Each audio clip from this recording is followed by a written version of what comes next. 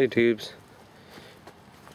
I was cutting up some logs yesterday and I figured I'd make a video on firewood storage. So I don't have many logs here.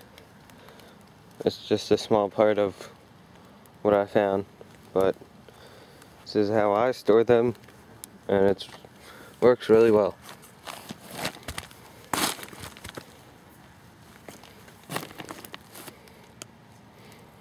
I just redid this last night. See, I took all the leaves around, took them all away from the general area.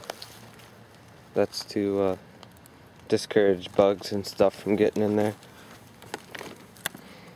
I've got a tarp on here. That's some stone I put there. Whoops. Basically the key to it, you just don't want to get water in there and you want to have airflow. So here's a real old log. These are just some rocks. This one's not doing anything right now.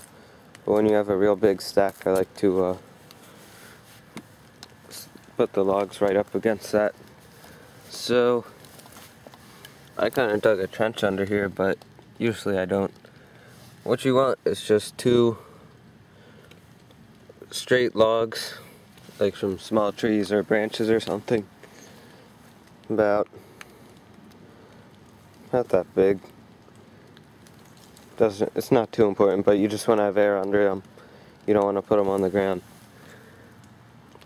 And you just set those beside each other, stack logs up on it, then you put a tarp over it about the width of the logs. This one happens to be a little more, but that doesn't matter as long as you don't cover the sides. You want to have air blowing through. It works really well. And there's a spider there, but I don't care. Well, that's my video on firewood storage, and I hope you liked it.